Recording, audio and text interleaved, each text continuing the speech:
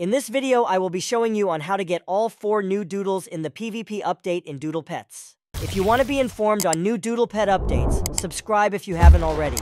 I have recently started posting on Doodle Pets, so I would appreciate the support. First, click on the shop. When you scroll down, you will see 4 Doodles. Depending on your elo, you can get different Doodles. You can get Dono Harm, Kill Baby, Reap Leader, and Double Patch. Depending on your elo stat, you may be able to only claim one of the Doodles. Here are all the abilities of these Doodles.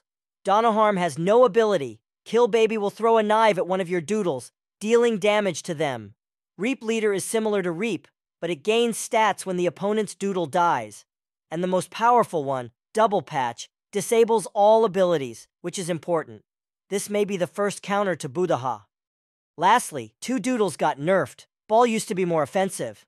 Before the update, Ball in its base form had 42 attack and 28 health, which is 70 in total. However, it is 22 in attack and still 28 in health, but it is a significant decrease. It now has 50 in total. This doesn't sound bad until you realize that the attack has dropped from 405 to 264. Losing 141 attack is a major nerf, and Ball, the other Doodle, Jawbreak, now has 7 attack and 3 health. But before, it had 30 attack and 3 health. This doesn't hurt Jawbreak's gimmick, but the decreased amount of damage makes it less powerful. What did you think about this update? Comment your opinion on it.